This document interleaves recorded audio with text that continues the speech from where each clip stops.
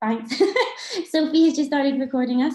I can just see that attendees are slowly coming in, so wait a few more minutes until we have a good amount, although there's already lots of you, which is very exciting. Obviously, there's great appetite for the talks that are coming today. I'm very excited too, because even if I do say so myself, I have assembled a wonderful group of speakers, and I think we're all going to learn a lot. So I have a few housekeeping things as well to go through, but again, I'll just wait a couple more minutes until we have some more people here.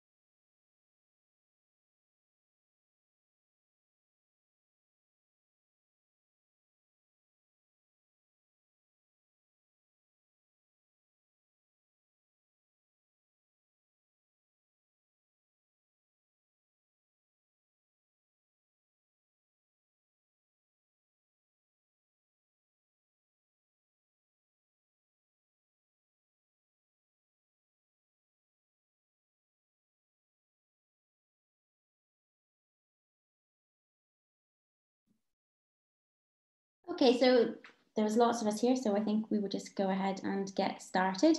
As I said, for those of you who weren't here previously, I'm Alison Garden, and you're incredibly welcome today for our event on academic opportunities after the PhD. And the aim of the day is really to demystify the processes around applying for postdocs and fellowships, because it can be really dependent on which institution you're at as to how much support and advice you will get with your application. I have a few housekeeping notes to go through quickly before we get started. So this session is being recorded and will be made available online after the event. The speakers will present in the order listed on the programme before having questions at the end of the panel, but you can send questions at any time through using the Q&A function, which is at the bottom of the screen. I will be chairing, so I'll be asking these questions at the end. If you would like to tweet about the event, please use the hashtag ECRDay2021. And if you're sharing an image of someone's slide, please make sure to tag or cite them. And I'd like to thank Sophie Cooper, who is here today, for the technical support that she is providing. And also thanks very much to Queen's University Belfast and the UKRI for the funding that enabled us to pay today's speakers and our technical support. So this first panel is on postdoctoral fellowships on projects, which is something that I think doesn't really get enough attention, especially in the arts, humanities and social sciences. So I'm really pleased that we have Sarah Comyn and Anne-Marie Foster joining us today to talk about this. I'll introduce Sarah to you first, and then we'll hear from Sarah, and then I will introduce Annie or Anne-Marie, and we'll hear from her. So Sarah is an assistant professor and Ad Astra fellow at University College Dublin. Prior to this, she held an Irish Research Council postdoctoral fellowship and was an ERC-funded postdoctoral fellow on the South Hem project, led by Professor Portia Fermanus. Her publications include her monograph, Political Economy and the Novel, A Literary History of Homo Economicus, Early Public Libraries and Colonial Citizenship in the British Southern Hemisphere, which was published in 2019 with Palgrave, and Worlding the South, which is her most recent publication, 19th Century Literary Culture and the Southern Settler Colonies, which was published with Manchester just a couple of months ago. So I will pass over to Sarah. Thanks, Sarah. Thanks so much, Alison. I'm just going to start sharing my screen.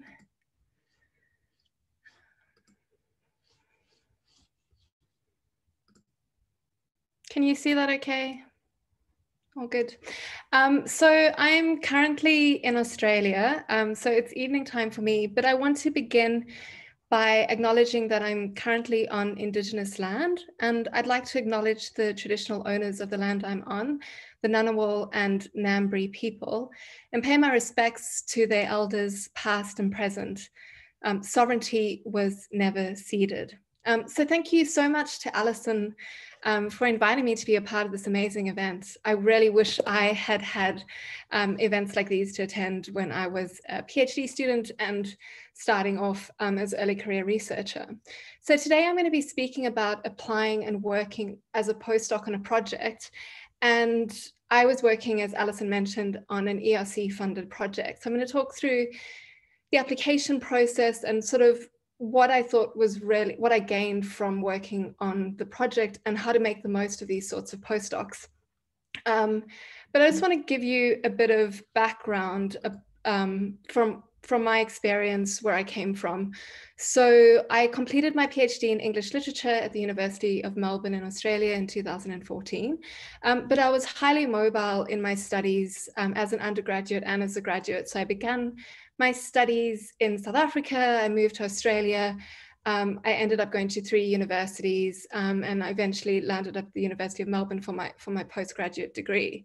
And this mobility, I think, has been instrumental to me in my career. It's something that people who will be speaking about the IRC postdocs a bit later might speak about mobility and how important that is for applying for postdocs.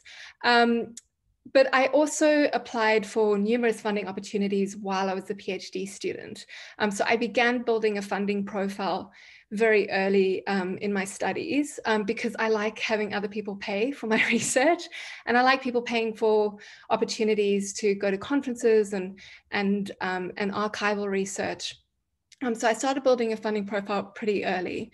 When I finished my PhD, I taught in a teaching-only position for 2 years at Trinity College Foundation Studies at Melbourne. And this was a really, really heavy teaching position. And during this time, I tried to turn my thesis into a monograph, but I didn't have much success. I was just really in teaching mode, and I really struggled to spend time on my monograph. So that kind of stalled. And I wasn't really sure if I was going to end up in academia. I'd applied for some jobs, but I didn't really have publications. I had one sort of chapter in an edited collection under my belt. When I was doing my PhD, I was doing it during a time when it was still thought wise not to encourage students to publish during their PhD, which I would not advise now. I think it's really important to start publishing early. So I just wasn't having any success with job applications. But I did apply for a Chawton House Library Visiting Fellowship, which I got. And I actually took, I used my annual leave because I didn't have any research leave or anything like that. I used my annual leave to undertake that fellowship in England. And that sort of kind of got me back into academia a bit more, into research a bit more. And then at the last minute, a mentor of mine sent me the job advert for the Southend Project ERC postdoc, which I applied for really, really at the last minute, maybe a couple of days before it was due. And really surprisingly to me, I got an interview and then I got the position. And so luck is something I'm going to come back to time and time again. But that was like the first stepping stone for me, getting that postdoc. I worked in a team of 4. So there was the principal investigator, Portia Fermanis, and then 3 postdoctoral fellows, including myself. And I used the postdoc to build up my networks, really increase my publishing and funding profile. And I used it also to apply for my second postdoc, the Irish Research Council 2-year postdoctoral fellowship. And both these postdoctoral fellowships, I think, were like a crucial stepping stone to getting my current position, which is a tenure track position. So will hopefully become permanent. And I just want to speak about the realities of academia that sort of I've encountered before I go into the process of applying, is that academia is not an even playing field. And I don't want to give a sense that, you know, like a paint by numbers idea of academia, that if you follow these steps, you'll get a position or you'll get a postdoc, because academia is so unfair. And as I said, a lot of my opportunities seem to have come from luck and just being the right fit at the right time. And I'll speak about how my research proposal really fitted in with the Southend project, which I think is why I got the interview, even though I didn't necessarily have those publications. So luck has played a huge role in my career. And academia also rewards privilege. So I don't come from a wealthy family by any means, but I did have a well-paid job at the time, which meant I had enough savings to be able to fund my relocation to Ireland from Australia to take up the postdoc position. And this is something I think we don't talk about enough in academia, that so many postdoc positions don't have relocation allowances. And so you're rewarding a certain type of privilege for people to be able to relocate. Not only could I afford to relocate, I didn't have any caring responsibilities, and I didn't have any disabilities or illnesses that might stop me or make it harder for me to immigrate. And I didn't have a partner who I had to worry about at the time immigrating with me. So these are just some of the things that I don't think we speak enough about. I also took a massive pay cut to take up the postdoc position. And, you know, I was willing to do that, but that is a sacrifice that some people might just not be able to make. You know, if you're looking after family, you might not be able to take that cut. And I also want to say, especially during COVID times, that I don't think we should underestimate how hard it is to move and to immigrate. There's this expectation in academia that we can just move countries at the drop of a hat or move cities. And I think COVID has really demonstrated, you know, how difficult that can be when you're separated from your family and your friends. So I just want to acknowledge these difficulties that you might face. And, you know, even if you get the position, you might not be able to take up the position. I think that's something that us within academia have to really work hard to address.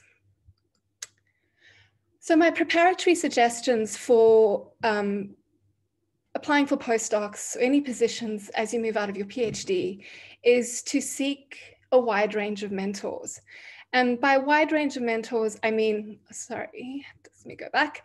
By a wide range of mentors, I mean, don't just focus on senior academics as being your mentors, and seek mentors outside of your, excuse me, outside of your supervision as a PhD student.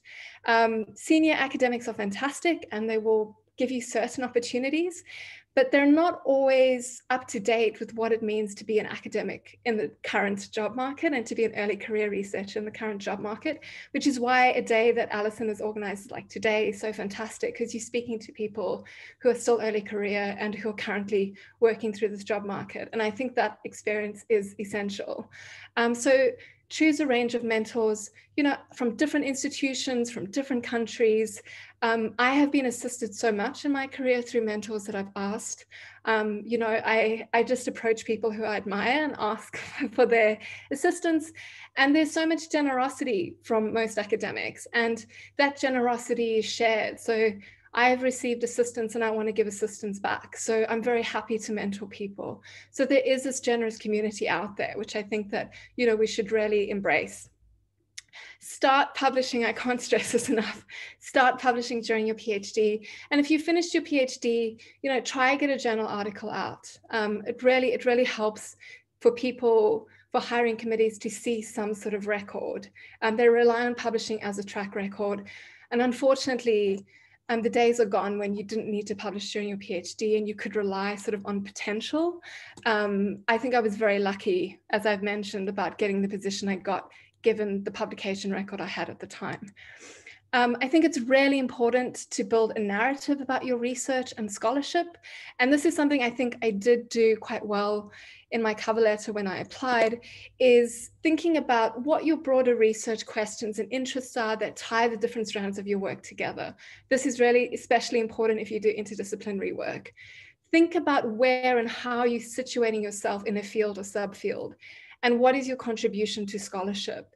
And if you are interdisciplinary, which is great, be sure that you're able to speak to each individual discipline, because hiring committees are really conservative. So grants aren't necessarily conservative, but hiring committees really are. And as I mentioned at the start, build a funding profile. and start early with small grants that you can get via your university, seed grants, grants that you can get via your sort of research associations, conferences that you go to, all of those sorts of things increase people's faith in you in being able to spend money and to be part of a research project and to be able to budget. They show skills that people on research projects really want. So how the ERC funded postdoctoral fellowships work is generally they're one of two grants, either a starter grant, which is usually about 1.5 million euros for 5 years, or a consolidated grant, which is 2 million for 5 years. There's also an advanced grant, but there's much fewer of those granted every year. And so these are allocated funding to a principal investigator, and they usually use that funding to hire a team of postdocs and sometimes also PhD students. So it's project-based funding. You'll be working on a specific project that the PI has put up for a grant and been successful in getting funding for. And so you need to streamline your research and your experience to meet the project's needs. These adverts are usually advertised around March or June with a start date of September, October. And so you must demonstrate knowledge and expertise relevant to the project. This is crucial. And I'd recommend that you research the PI, the project, and the institution extensively before applying. And this is something I really, really want to stress, is that postdoctoral fellowships should be about developing your career. They shouldn't only be about completing the PI's project. They really are about career development and professional development. And you want to choose a PI and a mentor on a project that's going to help you do that, so that you can leave your postdoc with the best skills going forward and opportunities going forward. So here I just have a quick example of the sort of advert that an ERC postdoctoral fellow might have. And this is for the Southend project. This isn't the advert I applied for. This is the second round of postdocs that was advertised. But I just wanted to give you an example to give you some pointers of what you might be looking at if you're applying for a project. So this one is really helpful because by this stage, Portia's project already had a website. So that's the first place you're going to go to in preparing your application for this project, is you're going to do all you can to research the project. You're going to find out what the research questions are, what the methodological framework for the project is, what research case studies have already been carried out, where are the gaps that you could address. This advert also really helpfully points out the key research areas of focus for the next 2 years of the project. So you want to use your cover letter to demonstrate how your research interest or your research proposal is going to address some of, at least one, preferably more, of these research areas, and demonstrate how your track record is going to speak to that. In the responsibilities, there's another few key examples of sort of skills that you should be addressing. So it speaks about that you'll have to contribute to publications of findings. So it's speaking about publications. So you need to demonstrate that you have the ability to disseminate. You need to have dissemination plans and publication plans that are achievable. Don't ever overpromise. You also want to, it also speaks about organizational skills. And remember, when you're working on a project, you're often working in a team. So you want to demonstrate that you have team skills, that you can collaborate with other people, that you might be able to collaborate in publications as well. Because even if you're not working in a big team like I was, you'll still be working with a principal investigator. So having team skills and collaborative skills are essential. And it also mentions here, speaking about training and professional development. So that's something you should bring up in your interview if you get to that stage, asking what training and professional development is going to be available to you. Remember, this should be a professional development position for you as well. So the process is dependent on the PI and the project, but usually there's 2 steps. The first step will usually require a cover letter and the CV. So your cover letter should already be addressing the research questions outlined in the project advert. It should be speaking about your publication and your funding profile. what you can bring to the project and what the project can bring to you as well. I think it's really important to demonstrate your enthusiasm for the project and why you want to be a part of it. The second step, if you make it through this to the second round, is that you usually ask to sending a writing sample. So this could be a thesis from your chapter, it could be a journal article, a chapter from your monograph, etc. Choose wisely. Choose something that speaks to the research interests of the project, or at least the principal investigator. So my example was I chose the PI of the project was a romanticist. So I chose a chapter from my thesis, which was it addressed the Romantic era. So it spoke to her research interests. It was also one of my favorite chapters. It was a chapter that, you know, that I believed in. And then you need to write a research proposal, which is related to the project. So you should have clear dissemination plans included in your research proposal, but always be realistic, don't overpromise, and demonstrate your ability to deliver via your track record. Then you will usually be invited to the panel interview. That will usually be part of the second step of the process. Some people might include that as a third step after the research proposal. In the panel interview, you should expect questions testing your knowledge of the research area and methodologies, and you should be able to speak about your research proposal with real confidence and enthusiasm and how it will contribute to the project. And make sure again that you have a narrative of how this ties in with your previous research, with your PhD, etc. And always ask questions. You know, it's a way of showing your interest in the project. And I always say, don't underestimate the power of enthusiasm. I think, you know, in an interview, enthusiasm really carries through, and it shows that, you know, you're going to be an interested co-worker in the project, and demonstrate your ability to work effectively as a team as well. So for my, I went, why is it not going back? Sorry, it's going forward. For my cover letter, I found it recently and it wasn't particularly good, I have to say. I'm surprised I made it to the second round. But the things that I did do was that I immediately identified a research case study that I thought would get the interest of the principal investigator and want her to find out more about my research proposal. So I chose a catchy title. I said how it would address some of the research questions that had been identified in the advert. And then I also built a narrative of how that tied in with my PhD, because I was moving into quite a new area of research, but I wanted to show that even though it was a new research area, I still had the experience and knowledge and methodological knowledge in order to make that sort of leap.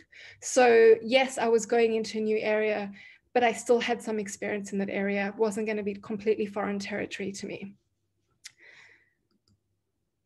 So how to make the most of your postdoctoral position. Remember that this should be a career development opportunity for you, and it's not solely about the PI's project. A good PI and mentor will want to support your development, ensure that you are highly employable at the end of your postdoc. And remember, this doesn't necessarily have to mean that you're going to be employable in academia. That doesn't have to, you might not want to go into academia after your postdoc. So think about what other opportunities there are for you, professional development opportunities that would allow you to move outside of academia if you wanted to. I'd recommend having a meeting with your PI at the start of your contract, where you clearly discuss your career ambitions, what you want to achieve outside of the project, and what sort of career and development opportunities or courses the university might have available for you. So for example, at UCD, they have a whole professional development team for postdocs. So you should be made aware of those opportunities. And your mentor and your PI should support you in doing that. And you might want to discuss whether your monograph, you're turning your PhD into a monograph, whether that might be a deliverable for the project, because often it is. You might often be hired on that. The fact that you're developing monograph would be a key deliverable for the project. And if that is the case, then you should have time to do that. And if not, can you negotiate time to work on your monograph, which is what I did. So my monograph, my thesis was in a completely different area, but I negotiated a day a week, and that's what I spent on my monograph, and I managed to get my monograph out in that year. make the most of the research funds and project profile. So many of these grants, like an ERC grant, carries prestige with it. And you should make the most of that prestige. You're part of a team, you're part of this, this grant that is supposed to bring new knowledge. So you should really utilize that. Embrace networking and collaborative opportunities. Go to conferences and share your work widely.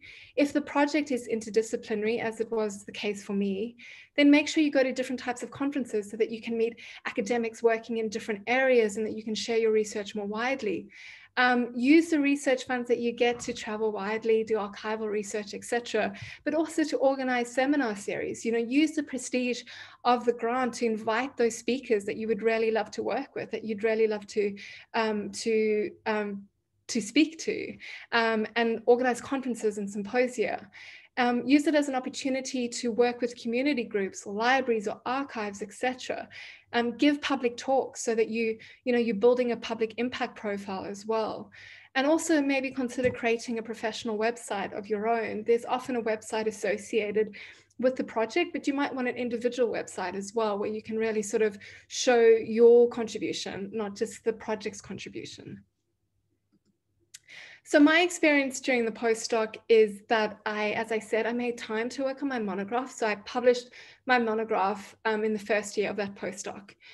I developed the research case study that I had proposed for the ERC project. I developed that into a larger research project, which I then used to apply for the ILC postdoc. So that got me my second postdoc. I used the postdoc to move into new research areas, which a postdoc can be a wonderful opportunity to do. So my previous experience was in sort of economic humanities, and I moved more into settler colonial literature, reading history of literary institutions in 19th century Australian literature. So I moved into sort of even more interdisciplinary areas and used the postdoc experience to be able to do that. I used the postdoc to apply for other research fellowships, so visiting fellowships at other institutions. Again, the networking really helped me do that. I used it to increase my publication track record. So I published a journal article, I published a co-written book, I published a database as well. I co-organized seminar series, multiple conferences, and I built networks with community groups and libraries who are essential for my research. So that's been a real foundation for my ongoing research. And I received multiple invitations to contribute talks and publications. And that has been going on, since I finished the postdoc. That connections that I made through that first postdoc, I'm still getting invitations to talk and to contribute to edited collections, etc., special issues. So I'm still building my publication record from that initial postdoc. And I think all of these activities have been crucial to me achieving my current position. So really thinking about how you can utilize the postdoc to make sort of reach every element of yourself as a well-rounded academic. So research, public impact, publications, and then I also got some teaching experience as well. But I try to keep that to a minimum at the time. So that's from me. If you want to get in touch with me outside of today, you can feel free to email me. And you can also find me on Twitter. So I'll just stop sharing and mute myself.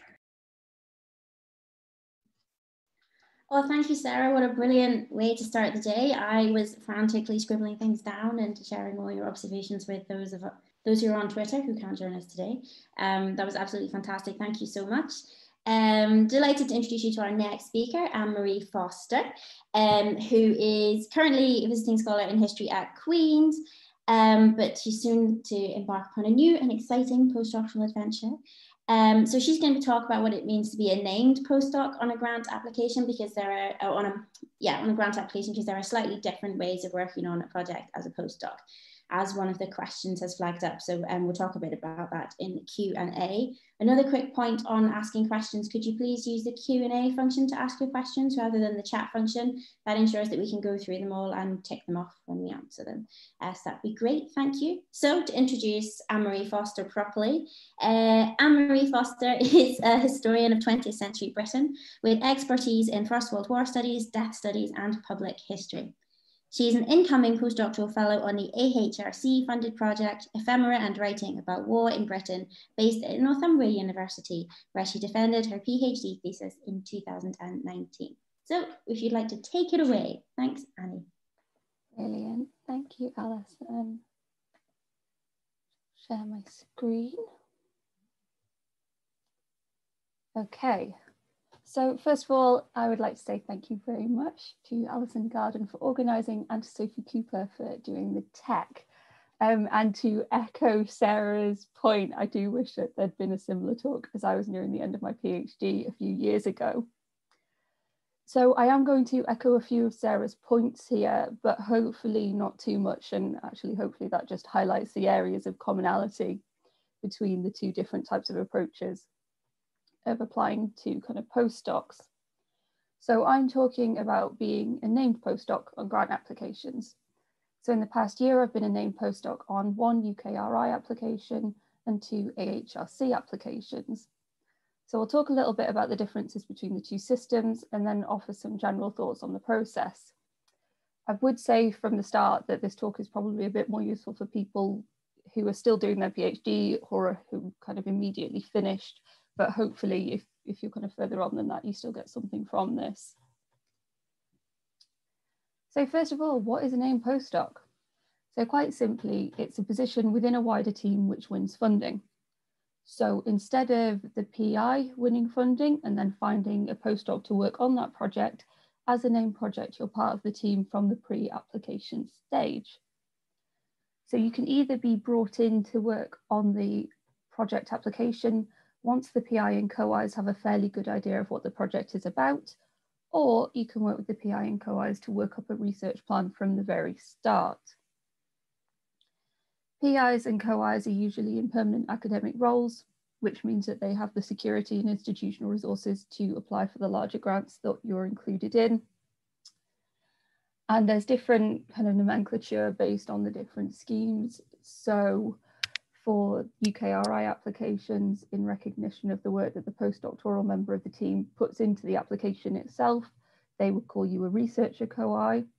But the HRC just calls you a named postdoc, regardless of the amount of work that you've put into the application.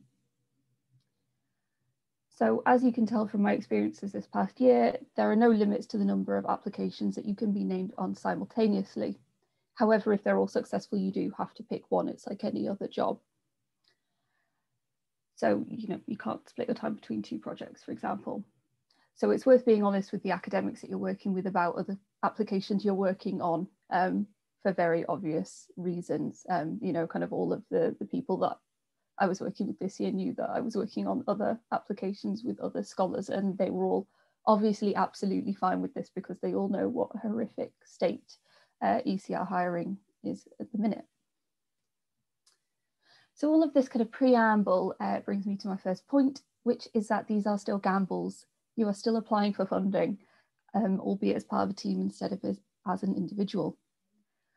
So the funding that you apply for has different rules depending on kind of what stream of funding you're going for. So for example, the UKRI bid I worked on was part of a specific call for funding applications on the theme of citizen science. So I was part of a public history team which worked towards applying citizen science methods to citizen history. We were working to a very close deadline, so there was a big push to work up a good proposal in a couple of months, which was quite a short amount of time in terms of grant applications. The AHRC grants aren't timed in the same way. Instead, with these, you apply when you're ready, when you have an application together, and then you get your decision after kind of roughly 8 months, or this has been extended in the pandemic. So my kind of one major negative, which I'm going to get out of the way now so I can sell you on the positives, is that these applications aren't guaranteed. There is still a lot of rejection in them. However, that being said, I will now go on to only positives. A massive plus point is that because you're working with other people, you actually don't carry the sole load for these applications as you do with individual fellowships or even for applying for a position on another grant, which does mean that you can work kind of up multiple projects alongside each other. So for example, I applied for these 3 named postdocs, but I also applied for an individual grant alongside them this year. But how do the timings work out? So roughly, as a kind of vague indication, expect a year minimum from kind of getting in touch with somebody about them or someone getting in touch with you about them to receiving a decision about funding. Sometimes this is kind of a longer time frame, sometimes this is a bit shorter, you know, maybe 10 months, but roughly you're kind of talking about quite a long lead in. So I'm going to talk a little bit more about my specific circumstances to give you an idea of when I was approached and how that's kind of been shaken out as well. So I finished my PhD in 2019 at Northumbria University and went straight into a fixed term lectureship in public history. In many ways, this was actually brilliant. You know, I had a wonderful 18 months of teaching at QUB, although like Sarah, this was very, very intense. And although I know this day is about postdocs, I would say that both of us can probably talk to you all a little bit about the transition between teaching and kind of research, because they're quite different approaches. And I think it's quite difficult to sometimes kind of change the mindset in terms of applications. So the real negative to my lectureship that I hadn't appreciated going into it was that because so much of my time was spent either teaching or trying to turn my thesis into a book, I didn't really set my sights on individual fellowships or indeed on longer term career plans. It was very much a case of just trying to get through. So I did get through to the final shortlist of a Leverhulme in 2020, but didn't get it. And so I naively thought that I would just pick up another teaching role come September 2020. Of course, in hindsight, that was very, very naive. Over summer of 2020, there was a near mass UK university hiring freeze. And although I managed to interview for some of the few jobs that there were, the positions went to people who were 5 years out of their PhD, as opposed to my 1. So recognizing the bleak academic landscape, over the summer of 2020, 2 academics got in touch about putting in as a named postdoc on projects they were thinking about.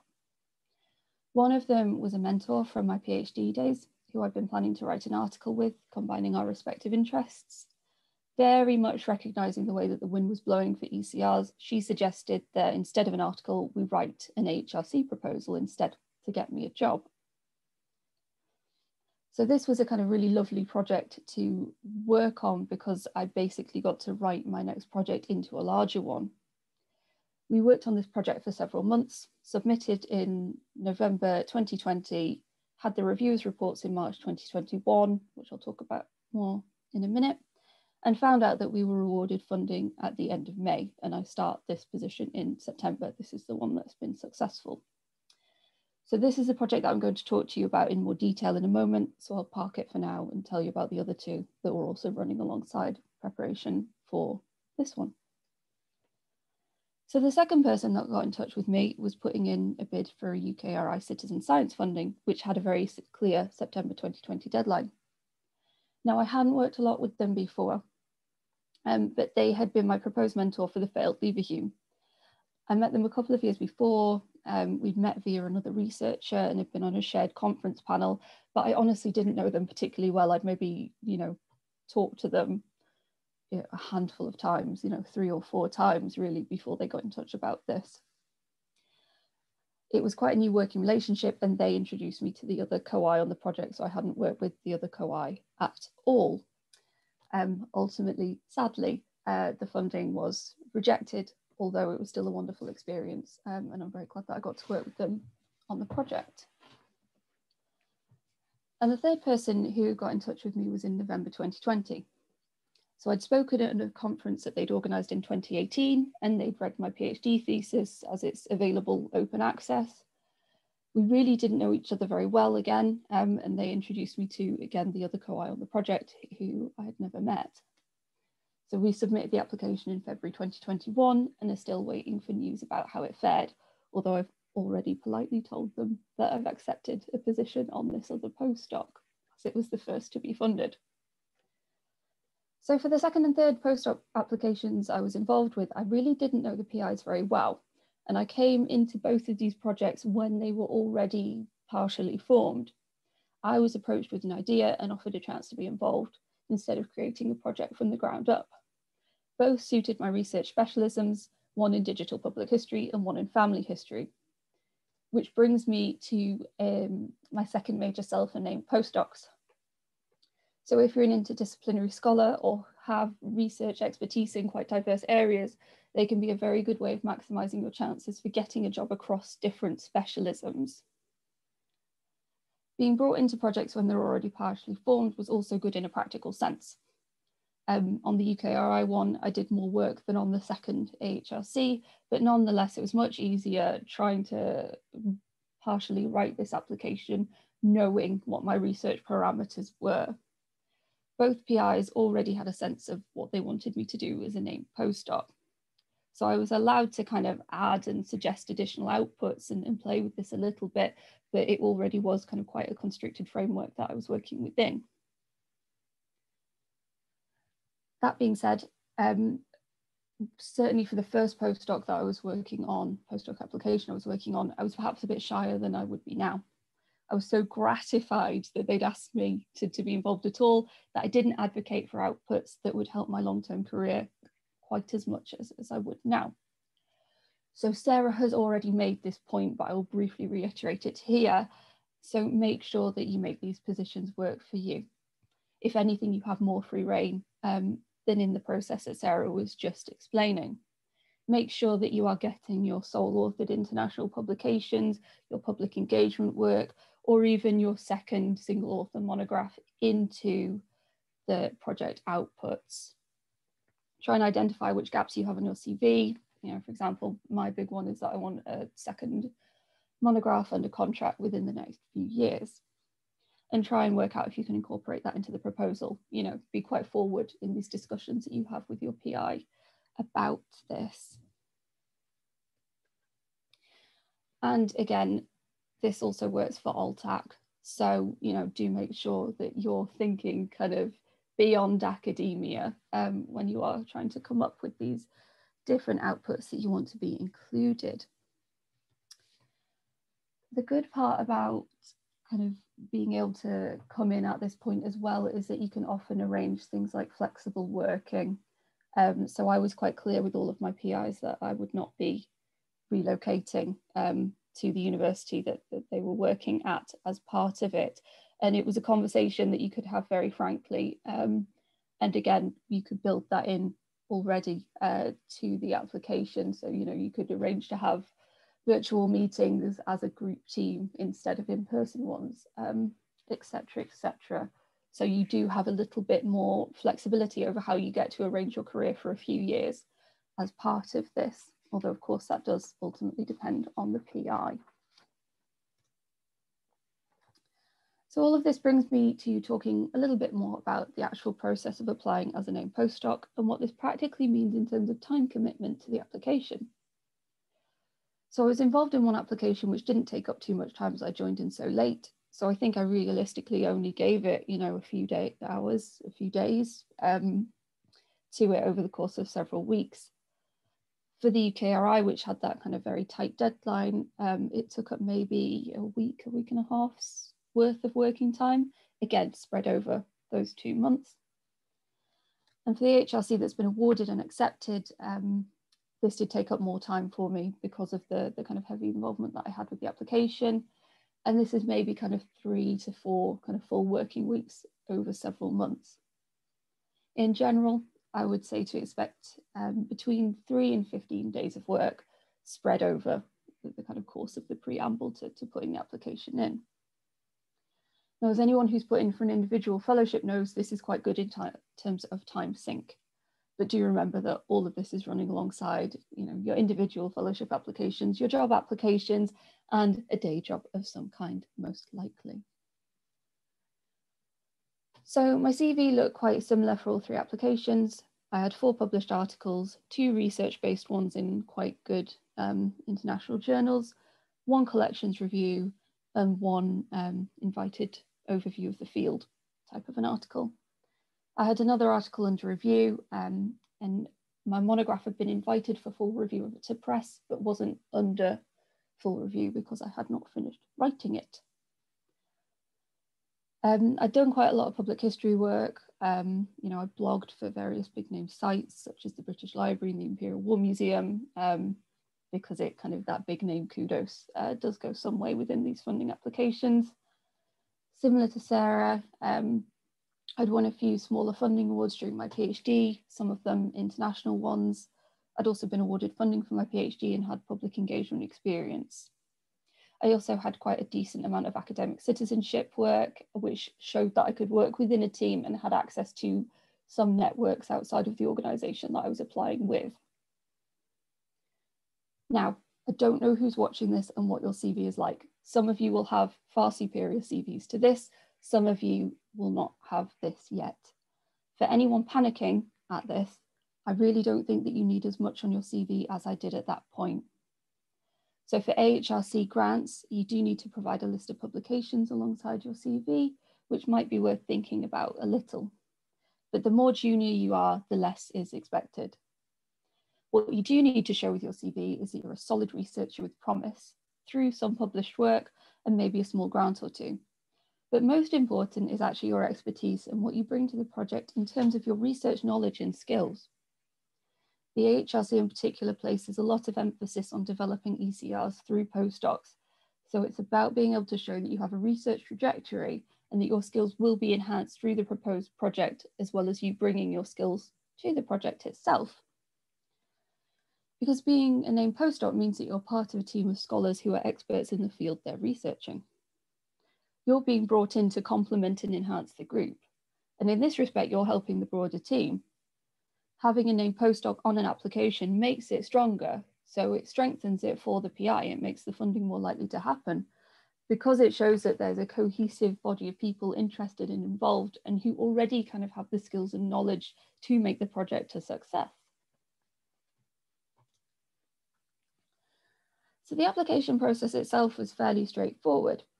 And in many ways, it's easier than applying as an individual because you don't have responsibility for the whole thing. So in this wee section, I'm going to talk about the project that was successful, as it's the one that I had the most input in. So it gives you an idea of the kind of the maximum that you're likely to be involved in a large grant funding bid. So this is the one that I worked on with a previous mentor, who's based in an English department and who also works on the First World War. I'd said to her that I'd quite like to work on a new research project about life writing in ephemera. So we started thinking of the ways that this could be expanded into a large grant. We're both interested in the memory of war, so she reached out to two colleagues, one a novelist and one a playwright, who agreed to use the ephemera I found to investigate how the received memory of the First World War, which is often largely focused on white male victims on the Western Front, to expand public ideas of war to bring in kind of hidden and marginalised histories. We later added another co-I and another postdoctoral researcher who were going to work on community creative responses to wartime ephemera to both intellectually expand the project, but also to get a job for another ECR. So my PI was and is absolutely wonderful and worked closely with me as well as the others to write up the proposal. Because our expertise was the justification for the rest of the project, I did spend quite a bit of time working on positioning the project within wider literature and articulating why our project was so important intellectually. I also helped write the data management plan and wrote my 2 work packages, as well as reading and commenting on full drafts of the rest of the application. So for example, my first work package is to go and get ephemera for others to do their work with. I am the one with the First World War ephemera expertise, so I was given completely free rein to plan my archival trips. So I wrote the plan and justification of costs for those. My second work package will, I hope, lead to book number 2. So again, I designed the work package, associated research and costed all of that. So in this sense, those parts of the application were very, very similar to individual fellowships where you have to design and cost your research plan. But on the whole, the application as a kind of cohesive thing, it was co-written and it was a genuine delight to help craft. I was allowed to be involved with the writing of it as a training exercise in and of itself. And because of my expertise in ephemera, which we're using as a lens to interpret literary representations and creative responses to war. So because of this, when we got the reviews reports in, I also wrote part of the rebuttal to their comments, again, in part because of expertise and in part as a training exercise. So for AHRC grants, you submit the full application, receive reviewer reports, then you write a response, which the board then considers. You're either awarded funding or not based on their appraisal of the project reviews and rebuttal. So the PI did do a good heft of the writing, as did other contributors. But the PI also organised everyone and dealt with university costings and permissions. So she did do a lot of the hidden work behind this, as did all of the people in the research and finance offices who helped us with the application. So in some ways, my involvement with these kind of big applications was the nicer bits of them. It was the kind of intellectual justification, it was the work packages, it was the kind of basic costings. It wasn't the kind of nitty-gritty stuff and actually getting the application in and through, which is, as we all know, sometimes a bit of a nightmare. So what I really want to emphasize across all of the applications I've been involved with is the sheer amount of goodwill out there.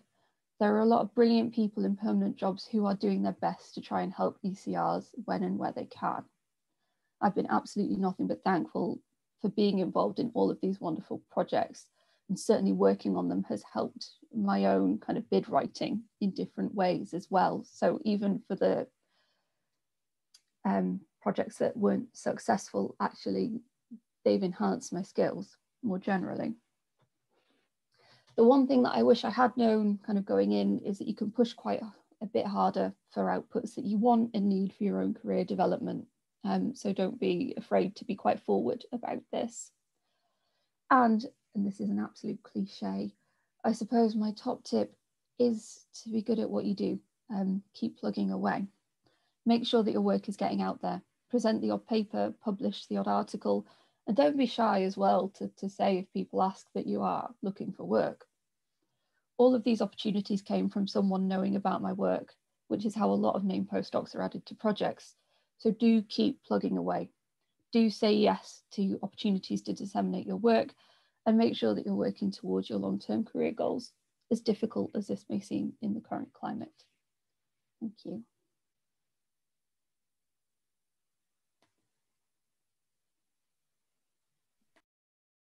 That was fantastic.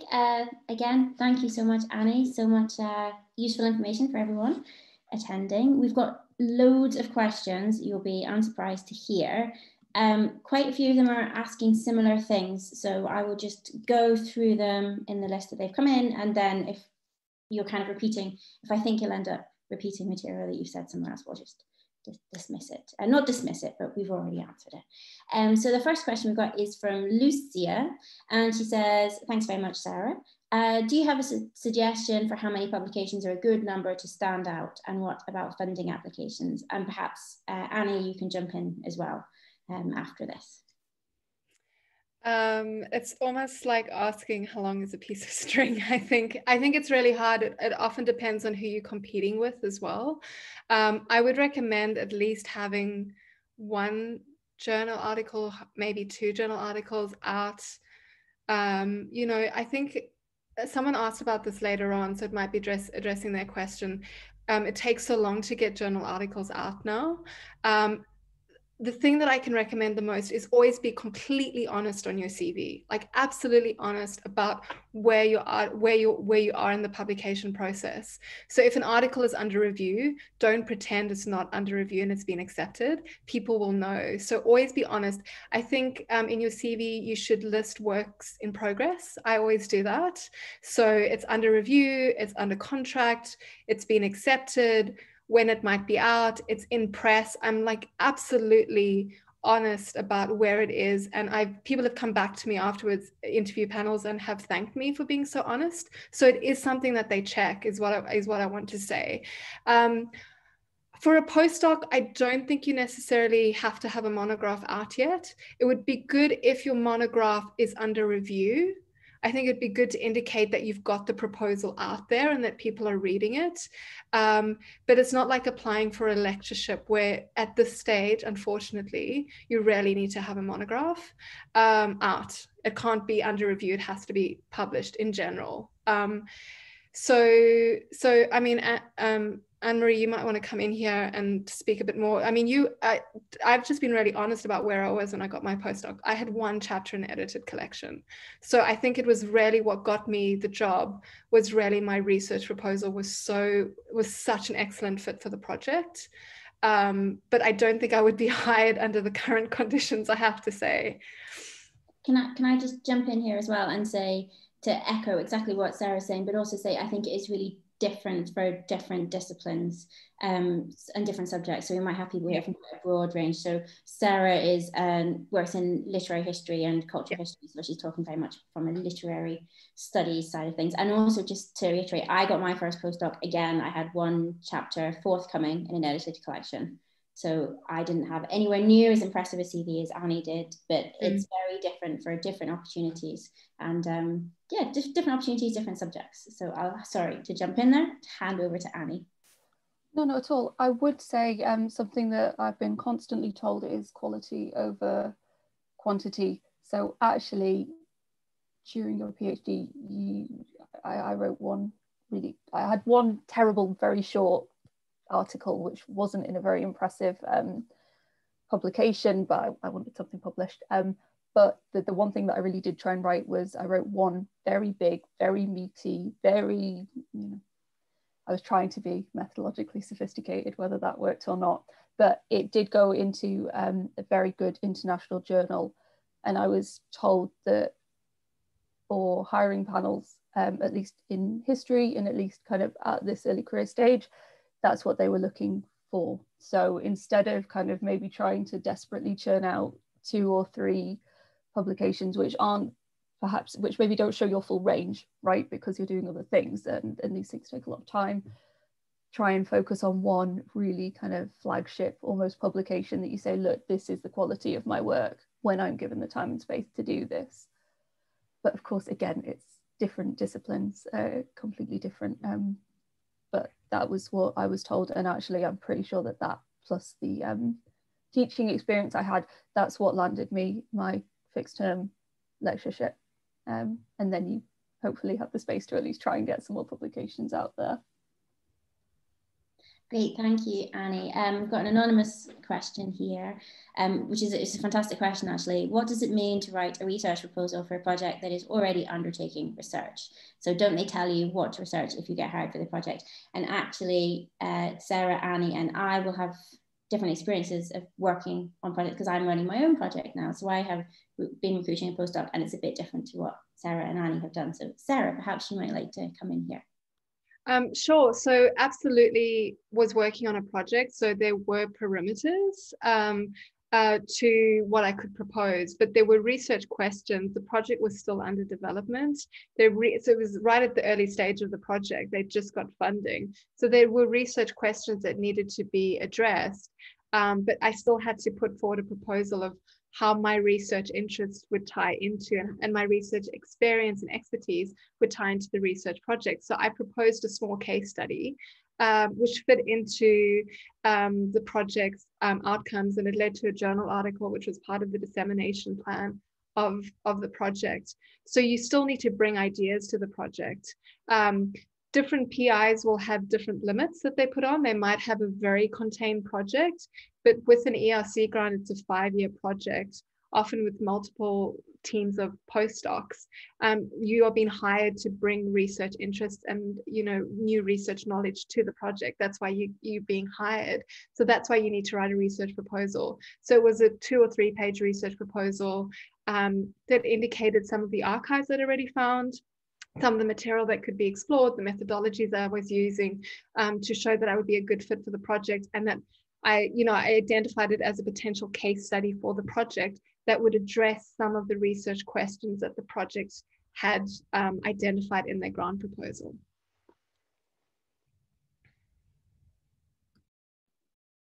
Great, thank you, Sarah. So This project that Sarah applied to, she was asked to pitch a research project in FIT, as she's just explained, with the project's aims and research questions. Whereas I've just been recruiting for a postdoc, and I have a very clear set of what the postdoctoral research fellow will be doing on the project. We'll be working together, it's collaborative, it's interdisciplinary, but there's quite a clear program of research in place that we will do together, whereas Sarah was asked to produce her own program of research in fitting with the project's aims. So they're slightly different. And again, Annie's experience as a named postdoc is also slightly different. So perhaps you might like to address your role, please. Yeah, so like I said, I kind of had two quite different experiences. I kind of, in one of them, the project was built around my kind of idea, my shared idea, the PI. And on the others, I was brought in, so it's a lot more, I suppose, it'd be like working with to Alison's experience, but instead of someone kind of hiring me externally, we were having these discussions internally before the grant was put in. So there was a much kind of clearer set of criteria that I was working towards. So there was a lot less wriggle room, really. Great, thank you, Annie. I'm going to collapse some questions in together because Lucy, Emma, Trishla and Sarah have all asked about how you found the time to publish, both alongside your PhD and when is a good time to start thinking about publishing and with regards to your PhD, but also Anne-Marie, you mentioned a day job. So how do you fit, and Sarah, you also talked about having really heavy teaching loads. So how do you fit your publications and your career progression around all your other commitments? Yeah, it's really hard. And I just want to acknowledge that I wasn't doing any sessional work and I wasn't precarious in the same way that a lot of people are. And that takes a particular toll, which I think is even harder. So I can't speak to that sort of, I think it's incredibly hard for sessional workers to be able to do this. So I can't speak to that experience. But when I had my full-time teaching load, you know, I had 150 students and 10 like lecture seminars a week. I couldn't do it. I just couldn't. I tried it. I couldn't. I was absolutely exhausted. And I really struggled to switch between teaching and research. So it's something I've had to teach myself how to do because my brain sort of gets fully focused on the one area. But what I did during my postdoc is I negotiated a day a week to work on my monograph. And what I would do, and this is a tip that I pass on to other people because it really, really changed how I worked, is that, so I had every Friday that I would work on my monograph. And so the last hour or two of Thursday, I would reread my monograph work and all my research about that, so that on a Friday morning, I was ready in the zone. This is how I taught myself how to switch between teaching or a different research project and my own research, so that when I got up on a Friday, I could just already be in the book and in publication, you know, in that sort of research mode. And so that day was a solid day. And I did that. It took me a year to do that, a day a week working on my monograph, and I got it out. So that's what I did. But, you know, I did have some time pressure off in that I had a two-year postdoc at that point, but I did need to like ramp up my publications massively during that time. And I knew I needed to get the monograph out, otherwise I was never going to get a job. So that's how I did it. But I think Annie's experience would be quite different from mine. Yeah, it's really tough actually. And a lot of it is actually kind of building in habits. So I was very, very lucky that my doctoral supervisor was very keen on carving out writing time. And he taught me a lot about how to sit and write with very small chunks of time, actually. So he was a massive fan of the Pomodoro technique, which you can all go up and look and Google. So it does mean that if you only have a spare half an hour in the day or a spare hour, you're not faffing, you know, you're not trying to get into this headset, this kind of mind space of well, I've got to kind of try and ritualize my writing. You kind of know where you are in the document, you sit, you write, you're done. So that did really help, especially kind of when teaching was very intense. And again, I think carving out time in your day. So again, deliberately saying this first hour of every day, I will work on some writing. And then you go and, you know, you write your lectures and all of this kind of wonderful, horrific stuff, which you also have to do. Basically, I suppose it's prioritizing writing so it doesn't actually get shifted too much although obviously during term time it is horrific. So that's easier said than done. I don't think that I always stay to that. I would also say that odd weeks of intensive writing are incredibly useful, especially when you're doing your PhD and actually even afterwards. So all of the drafts of articles that I've written have been on week-long writing retreats. Normally they're done at the institution, but they can now be done virtually online. You can even do that within a group. I think some of the attendees have been at a week-long session that I organised at Queen's, but setting aside weeks to just say, look, that this is the week I have to draft something, and then you can kind of, at least you've got something that you can play around with in those little odd hours that you can carve out. But it's really, really difficult. So I suppose kind of trying to build it into a regular habit and then giving yourself set times to try and desperately write up drafts is my advice, but it's hard. Thank you, Annie and Sarah. There's a question from Emma actually about the finances. Did you both forward plan for periods where you thought you might find it difficult to get a job or you might not have a job? Did you set aside money? Did you put in place an action plan for that? I saved money, but I've just been really lucky in that I've never had a period where I haven't been like on a salary. So I've been really lucky, but I did use all my savings to relocate to Ireland. So, you know, as I mentioned at the start, like if I didn't have that savings, I wouldn't have been able to take up the postdoc position. But I was lucky in that, you know, I didn't have a period of not having work. Yeah, I've been very fortunate with that. I saved like Matt, I really did save about half of my paycheck each month while I was lecturing because of this, although again, that's a privilege that not a lot of people have. But I would say save as much as you possibly can, because I did end up this year out of work for quite a long time and it was really rough. So I did use a combination of savings. I won some grants to do some writing, but I also, you know, I do have a partner who was in regular work, which did help a lot. And again, that is a massive privilege and I know it is. So I knew that at the very most, you know, we wouldn't be kind of having to move back in with your parents or something. If again, you're lucky enough to have that option, I knew that we wouldn't be homeless basically if it all failed. But actually the financial stress of that has been horrific. And this is coming from quite a privileged position. So save as much as you can, plan for extra work to come in. And again, I think you've got to try and work around that as much as you can because it is very hard. And actually, this is something that we don't talk enough about. Again, you know, these kind of financial safety nets that we either try and create for ourselves or we have through partners or family wealth, if we're lucky enough to have that, which most of us don't. That yes, it is very difficult. And I would probably do things differently now, knowing how rough this year has been, even with those safety nets in place. Thank you, Annie. We've only got a couple of minutes left, so I'm going to try and condense a few more questions into one. There's been a few questions about where you find postdoctoral opportunities and funding, and how it's a great question about how can you build a network during the times of COVID times, during a pandemic. Beatrice asked Anne-Marie about you being approached to be a named postdoc, but similarly, I can never say that word.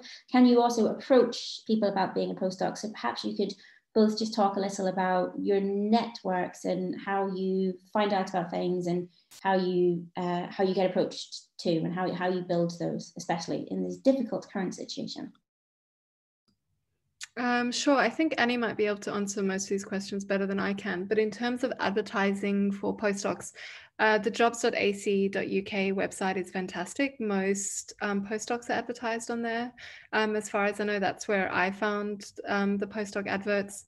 ERC publish their awards. So, you know, if you're looking in a particular discipline, you could see who got an ERC starting grant or consolidator grant, and you could expect that they would be advertising for postdocs soon after.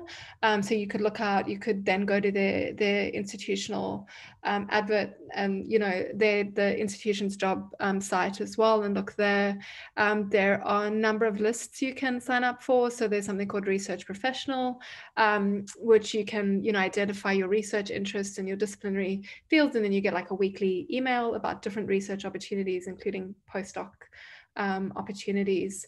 I think the other questions were sort of more suited to Annie, so I might stop talking there.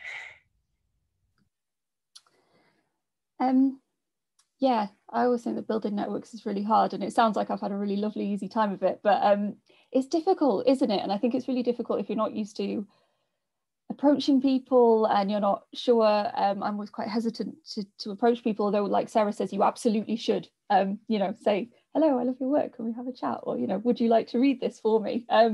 All of that. But it is difficult. So I would say virtual coffees are a bit of a lifesaver. You know, you can kind of say to someone who's in the same area or interested in your work, would you have time to have a chat? If that's a bit too forward, there are loads of virtual conferences. Do present at them. People are still attending. People are still registering your work. You may not directly chat to people afterwards, but they're at least kind of aware of your name, things like that. Academic networks over COVID often now have virtual coffee mornings. So for a lot of different societies, certainly within history, they have had a lot of spaces where you can go and you can quite awkwardly network over Zoom, but nonetheless, it's a face to a name, and kind of knowing what you look like, making sure that people remember your name. So what sorry, Annie, just stop you there, jump in there, if that's okay. Sorry for being a wee bit rude. No. I'm conscious of the time because we've got another session coming up at 11 and people will have to go find the link for the next session and log back in. Thank you. So just quick before I do my thank yous, there's quite a few questions about eligibility for postdocs and fellowships. My advice is always to check with the funder because they often outline quite clearly who's eligible, especially when it comes to citizenship and questions like that. And most UKRI grants, you should be eligible from wherever, but it's up to the PI when they're applying for the grant to make sure that they go through the funding office to make sure adequate wage is put in place in the first instance, and then other kind of costs associated with that, especially with relocation too. So that's just something to try and keep on top of as best you can, although I appreciate it's really difficult. So now I'd like to say thank you so much to Anne-Marie and Sarah for their incredibly generous presentations and so insightful and so helpful. And I know that the audience have really enjoyed it because we're getting constant thank yous from the audience. For those of you who are coming to our next panel on a variety of different fellowship applications, the Marie Curie Wellcome Trust and the Irish Research Enterprise Scheme, please check back for your Eventbrite email to get the right Zoom link to join us. And I will see everyone that's coming back in 15 minutes. But thank you again to Annie and Sarah.